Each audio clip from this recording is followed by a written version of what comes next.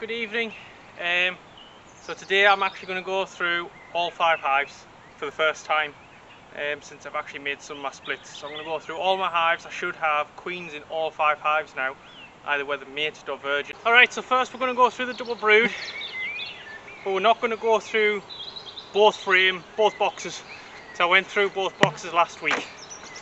So we're going to have a quick look through for honey stores and a quick look at the top brood box just to see how we're getting on. Okay, so this one's going to be nearly capped soon. It's only about 4 frames from the back. And again, that one's very full. They're going to start capping this off soon as well. Oh, this is full of larvae, so wow. Young larvae, pollen, and then honey on the outside, and then larvae on the other side. Right, that's enough disturbing these girls for today. They're nice and calm. You know, they've got loads. The queen's got loads of laying room. I'm not worried about any swarming. There's cups there, but there's no actual eggs in them, or they're not charged. They're in a double brood box, so there's always going to be room to lay. And from what I've seen so far this year with this double brood box, with this colony, the frames on the bottom mimic the frames on the top. So these back 3 frames are just solid honey. That's going to be exactly the same on the bottom. So I'm going to close these girls back up and move on to the next hive. Right, so here we are on the little hive, which is next to the big double brood box. Okay, so these girls look quite full and busy. Wow. They've had a good boost of population. So I will be checking these hive for queen cells. That queen cup is charged. There is a very, very tiny larvae in the bottom of that queen cup. Got one more queen cup here. Looks like there's a bee feeding it.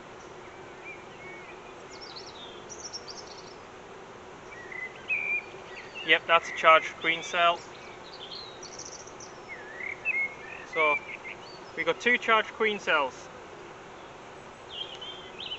We're halfway through the hive and 2 charged queen cells. Anything more than 4, rule of thumb, is anything more than 4 is a swarm. Anything less than 4 is a supersedure. So I'm halfway through the hive and I've only seen 2, so they might be just looking to replace her. That's only 3 charged ones, so that looks to me like a supersedure.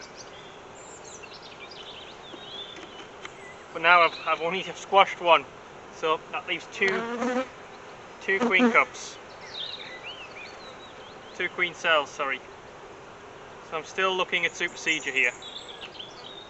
Yeah, I'm happy with that, so I might come back one evening early next week and check to make sure there's no more than them 2. If there is, then I'll do a split. If there isn't, then it's a supersedure and I'll let them get on with it. Okay, so this is the original queen that I got this year. And this is the colony I did the split from.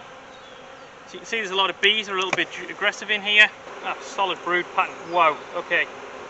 We've got 2, 3, 4, 5, 6, 7, 8 capped queen cells, 9 capped queen cells, 10, 11, 12, 13, 14, 15, 18 capped queen cells on 1 frame. Now that is not a good sign.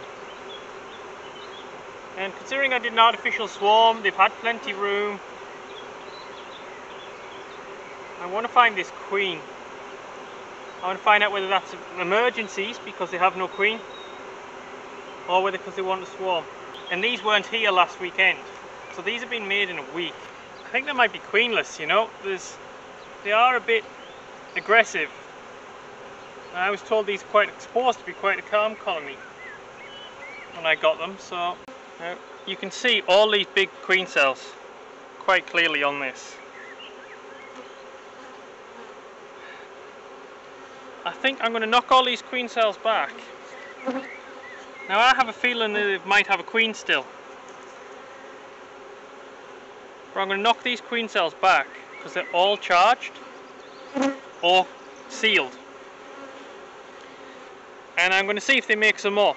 And if they make some more, I know they've definitely got a queen, because I can't see any eggs in here. However, they're also honey bound.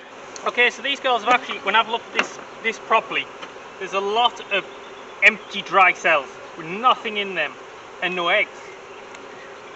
But there's room for a queen to lay, but they're not laid. So I think when I've done the swarm, either the queen is in the other box somehow, even though I definitely put her in here in the queen clip, or she's died, or they've killed her and they're trying to replace her, or she's gone off on a little swarm by herself. So what I'm going to do, there's that many queen cells, I'm going to take a lot of them out and leave, I think I'll leave one charged. I've read somewhere that sometimes the best is to make sure there's a charged one and leave one charged. Some of these are tiny little things, so that's what makes me think these are emergency cells. Right, that's all the queen cells on this side gone. So even if I leave them with one and they have got a queen, which I don't think they do because there's no eggs, then they've got something. Right, so I've left them with one nice big fat queen cells, and let's hope that she does the job, because obviously they've killed off the queen, or she's gone, or she's just died, whatever, and she needed replacing. Yeah, as you can see, they're pretty aggressive, so I'm assuming it's just queenlessness. That's just an assumption. So hopefully in about a week's time, that queen will hatch and we'll have a new queen in the hive. We might already have a queen in the hive and it's just got the queen cells left over, like a virgin queen in here. I don't know. We will find out in a week or so's time. Okay, now this is my walkaway split from about 4 weeks ago. Say it's about 4 weeks since I've been in here. They've had no queen. It's been a walkaway split, so got an open queen cell here. There's no signs of a queen, but that doesn't mean she's not out on a mating flight, or virgin queen running around.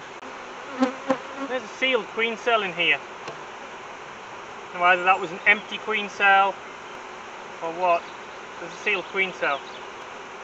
Empty frames, empty cells for a queen to lay in. This frame is full of nectar. It's not looking promising, I must admit.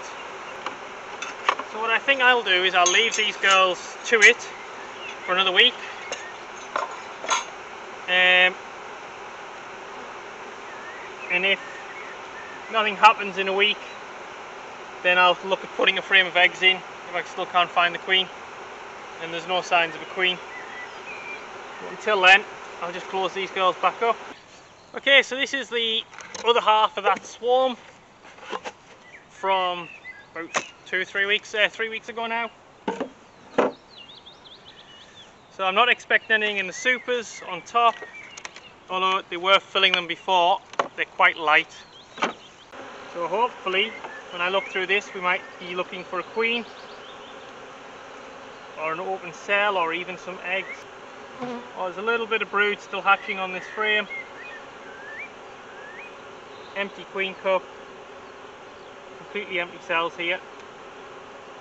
So that queen cup hasn't been charged at all when it went in. No eggs again, but they're empty cells, sort of ready for a queen to lay. It tells me they've either got a queen who's working her way through the colony, or she's mated, or she's at least hatched and they're preparing for her coming back from a mating flight. I think, now I could be wrong, I'm going to get closer to the hive. I think I can hear piping. So it's what like a queen does when she's either when she's hatching to let them know she's around or so they can help her, or when she comes back from a mating flight, I believe. So we might have a queen in here. I'm sure, well, I think I can hear her piping. Some queen cells on top of this frame, so I want to be very delicate. But they're very calm. They're not as aggressive as the other colony, the first one I seen. So that makes me think that they've at least got a queen or in here, whereas the other queen hasn't. The other colony hasn't. We've got an empty queen cup, empty queen cell, as if a queen has hatched. Because I give them a load of charged queen cells. Spur comb. When I give them these charged queen cells, I was expecting hopefully to see a queen this week. However, she could be on a mating flight, but I have heard piping as well, so she might have just returned. So I'm going to leave these girls again. I'm going to leave these girls for about another week. Hope I don't get any cast swarms. Have taken down a couple of those queen cells, but I've left the majority of them. Okay, so that was very disappointing actually.